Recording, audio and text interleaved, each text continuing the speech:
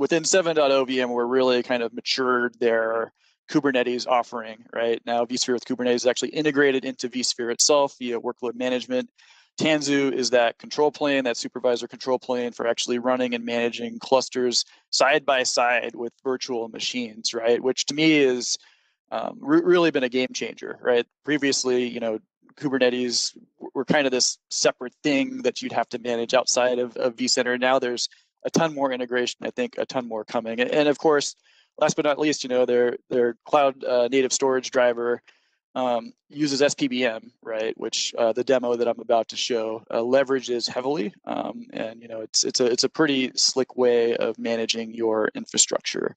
So this is what cloud native storage looks like within vSphere today. Again, I just don't have time to go into a lot of detail on this slide, but the key thing, right, within SPBM is that when you use SPBM with vVols, you have a lot more array-aware based functionality available, which I'll step into in the demo. With VMFS, it's tag-based, right, which means it's fixed things. You completely construct your tags and categories within vCenter and apply them to those VMFS data stores. With vVols, it's a little different in that vVols show what array capabilities are available beneath it.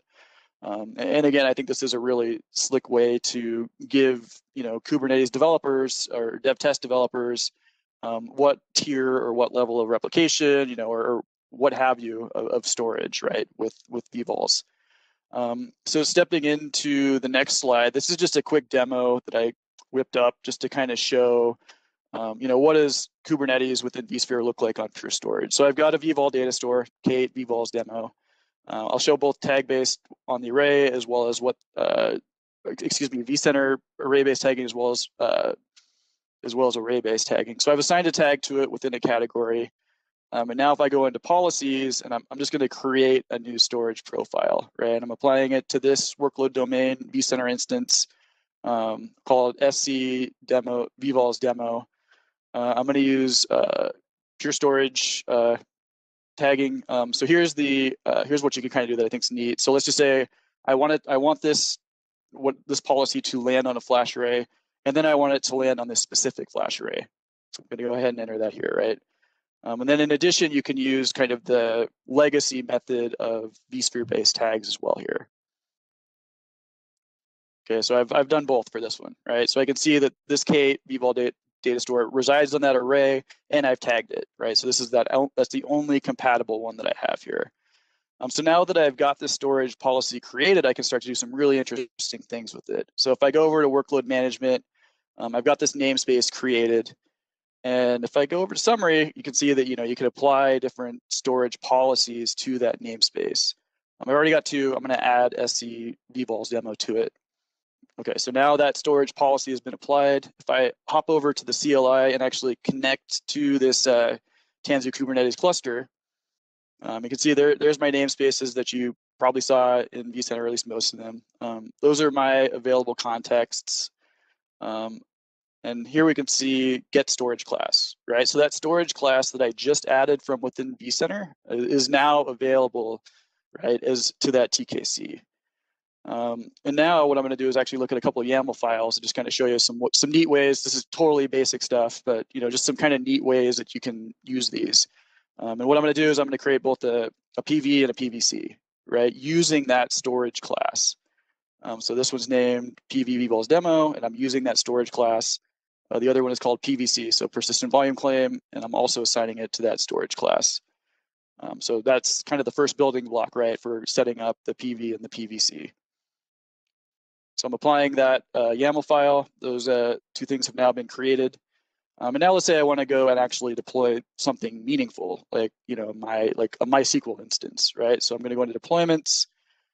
There we can see I've got this MySQL YAML file, and then if I scroll down, that PVC that I built just recently, now I can assign the persistent storage, what's actually in that database that I want to retain should that pod, get blown up or something like that. I'm applying that here. And again, this is super simple demo. I'm actually not going to, I'm just spinning up the deployment and, creating the service. but it will actually create that persistent volume claim. And I just wanted to show you quickly, how it kind of maps from here back down to the array, back to vCenter. So here's that demo PVC that I created. If I actually go into monitor and my container volumes within this data store, that you can see there it is. It was actually just built. And then if you actually start to drill down into vCenter, you can start to see some of the alphanumeric identifiers, right? That helps you map what goes to where. And then you can see there's the actual persistent volume that I created. The persistent volume claim has been claimed by that MySQL deployment. And then just going over to PowerShell, just because why not? You can see if I get vdisk, there is that persistent volume claim as well. And then last but not least, if we actually go into our volume group, so vvol uses volume groups at the array level, we can see it's also a first-class disk, a VMware first-class disk, and there we can see there's our 50 gig volume. Now with that, hopefully most of you saw the recent news that Pure Storage has acquired Portworx.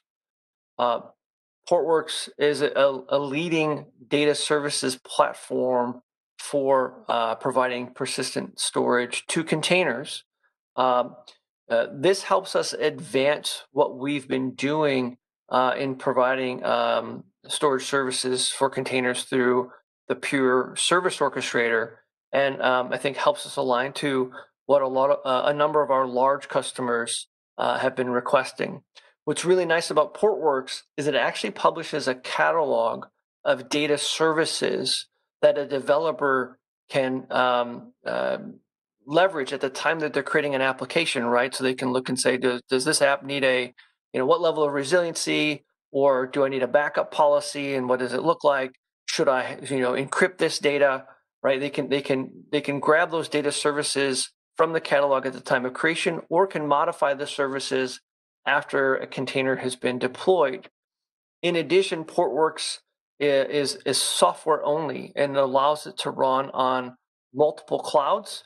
It was just recently went GA in Azure. So customers can run it on-prem, can run it in a hyperscaler or in another cloud. They can run it with direct attached storage or storage arrays from Pure Storage or any other enterprise storage provider. Now, we just closed on the acquisition, and so now we are actually working on our integration roadmaps. And so hopefully in the not too distant future, we'll be able to have a separate tech field day session just discussing Portworx, kind of going into deeper details around each of the functions, as well as our roadmap and some of the integrations that are planned.